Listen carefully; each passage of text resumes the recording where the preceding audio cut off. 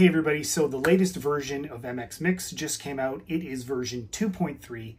It's not quite a full-fledged app yet. I say this every time we do a video, but they did add some functionality that's pretty significant, wasn't there before, and makes this a lot more usable than the previous version. So we're gonna have a look at those things and we're gonna do it right now. Let's go!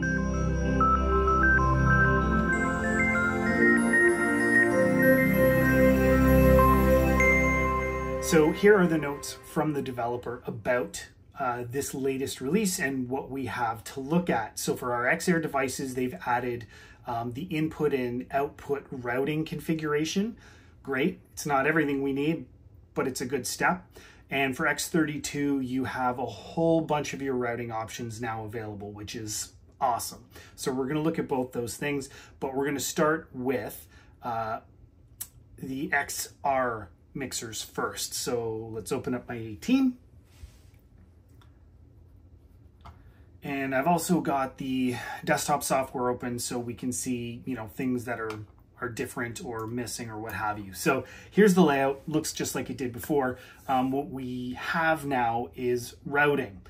So great, we have all our inputs here that we can route, and we have our main output routing. Unfortunately, if we have a look at the in-out routing on the desktop software, what we are still missing is the USB returns, the USB sends, our Ultranet, and our aux out. Now, does this stop you from using this right now? Not really. In a typical basic situation where you've just got this box on stage and you're just doing a live event, you're probably not looking at your USB returns. You're probably not doing anything with your USB sends. And if you don't have monitors with Ultranet, like if you're not using personal mixers, then you're probably not using the Ultranet at all. Aux out, it's good to have this, but unless you've done something very specific, this typically doesn't change in a regular setup. You're not changing your tap point here. You're not changing whether or not it's pre or post. That's all stuff you change in the mixer on the actual buses themselves or on the channels themselves. You don't usually change this routing unless it's something really specific. So we've got our input routing and we have our main output routing. Great, that makes it more usable than it was before. Some key elements still missing, but it's a good step in the right direction.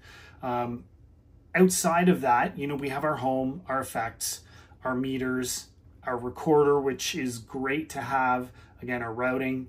What we are still missing though is things like our setup window.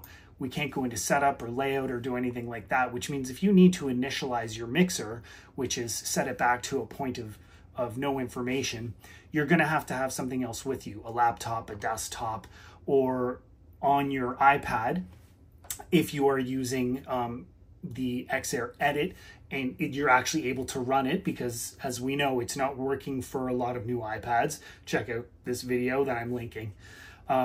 If you have that available to you, definitely are going to want to have it with you.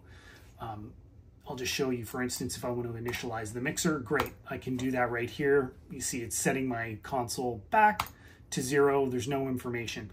I don't have a way to do that here anywhere in MX Mix yet. So it's not perfect. It's much more usable than it was before. You could potentially run a show with this. My suggestion is not to rely on it solely as your interface. If you are going to try and run a show, please have a laptop or some other computer with the desktop software on it. And I'm making that my recommendation overall, instead of relying on the XR Edit, the old app as well, just because it is having problems with newer iPads. So I really don't want anybody relying on it at this point. And this obviously is not full-fledged. So please, if you are going to run a show, really consider having a laptop with you with the desktop software, which runs perfectly. It's a good thing to have with you just in case. You can also get into your other buses here. So bus 1, 2, 3, 4, 5, and 6 instead of just your main out. What it doesn't let you into here is your effect sends. You have your effect returns, which is great, but you have no way to get signal to your effect sends. I'll also say it's probably not a good idea to rely on MX Mix because it's still technically in a beta. It's a public beta, but it's a beta nonetheless. You can see here at the top right, there's actually a picture of a bug, and that's for reporting bugs. If I hit that, it's going to take me to a website, part of the Behringer website, where you can report bugs directly about this app. So just knowing that we're still in potentially a buggy application with a reporting scenario right in the app itself tells you you probably shouldn't rely on this for running a show. So now that we've had a look at that, I'm going to exit out of my Xair and we're going to go into M32, which I happen to have here.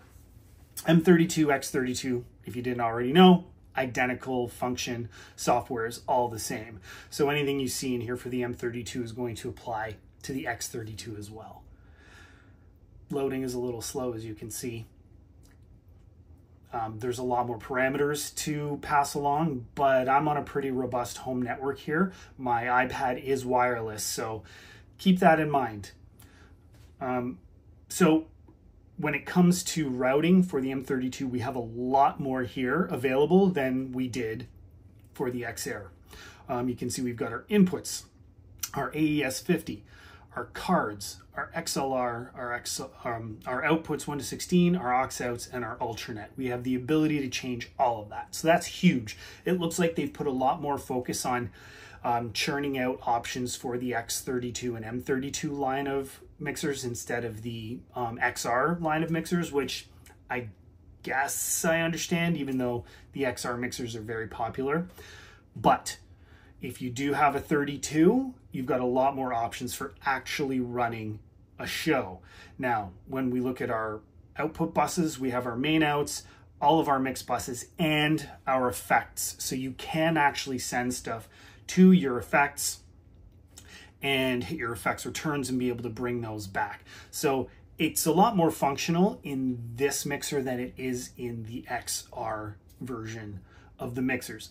Once again, highly recommend if you only have like a rack version of the 32, you're probably going to want to have desktop software here with you as well. So in fact, I'm just going to open up the 32 software just so we can see. And just so you can see if mix bus 1, let's go to mix bus 1 here, and oops, let's readjust this size. You should be able to see me sending channel 1 to the mix bus there. And if I go to my effects bus, let's look at it here, we can see that, yep, I can affect what's going to the effects bus. So again, not bad. Step in the right direction, definitely. But as I was saying, don't rely on this solely to run a show. If you've just got a rack version, please have desktop software there with you, or have the M32 edit version of the software, M32 mix or the X32 mix, so that you have another way to get into the mixer and control it, instead of just having to rely on the physical controls on the rack.